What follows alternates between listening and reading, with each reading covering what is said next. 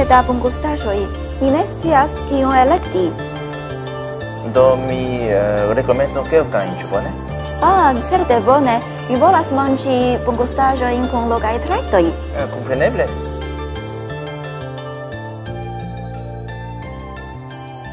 Bonbon sin caracterizas je densa oleo kaj forta salso.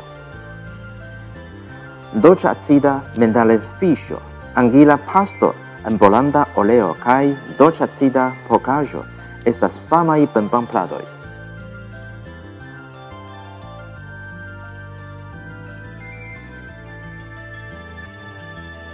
Ĉu tiu plado estas rostita anaso? Vi pravas. Tamen la ŝanhaja rostita anaso iom diferencas de la pekina.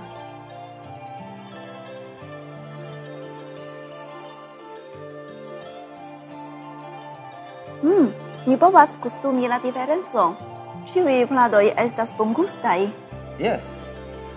Kaj post manĝado ni kune vizitu la Waitan por spekti la beleton de Ŝanhajo.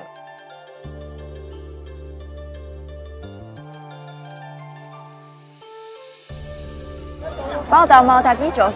Mi pensas, ke nepre estos tre bela la radiotelevida turo Orienta Perlo en vespero. Yes. Ĝi estas unu el la famaj konstruaĵoj de Ŝanhajo. La radiotelevida turo Orienta Perlo estis finkonstruita en 1995.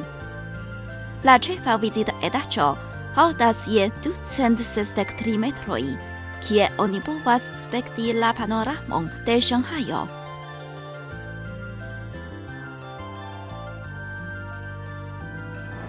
Nun estas tempo por ĵeti demandojn al niaj amikoj.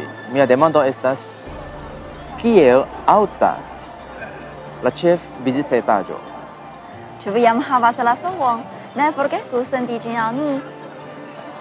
Ni havas donaĉeton kun lokaj trajtoj al la partoprenantoj. Baldaŭ finiĝos mia restado en Ŝanhajo. Mi tre ŝatas la urbon. Kaj vi? Ŝanhaj bonvenigas vin. Ŝanhaja Esperanto-Asocio bonvenigas vin. Ĝis la venonta stacio en nia programero. Ĝis. Ĝis.